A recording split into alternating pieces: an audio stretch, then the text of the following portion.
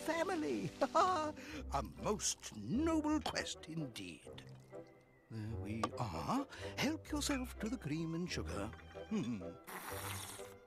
The search for Familius genus Tiggerus. That is Latin, I believe, or is it Greek?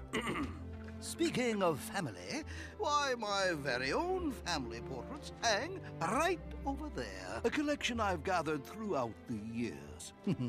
Notice the interesting twists and turns of its many branches, stretching out across the ages.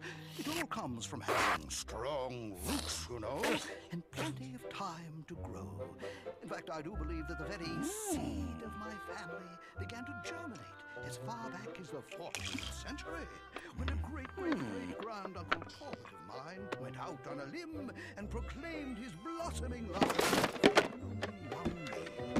As their love blossomed, they were blessed with 9 fine young saplings. Never about it. Oh, my dear boy, are you quite all right? Perhaps some more tea?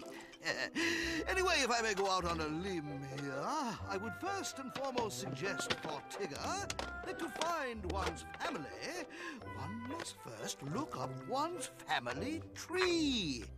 Though it does bring to mind a distant nephew of mine, an odd sort of fellow, who became a sailor and fell in with a member of the feline persuasion. Family tree? My family tree! Why didn't I think of that? So long, big lips! Thanks for the tip!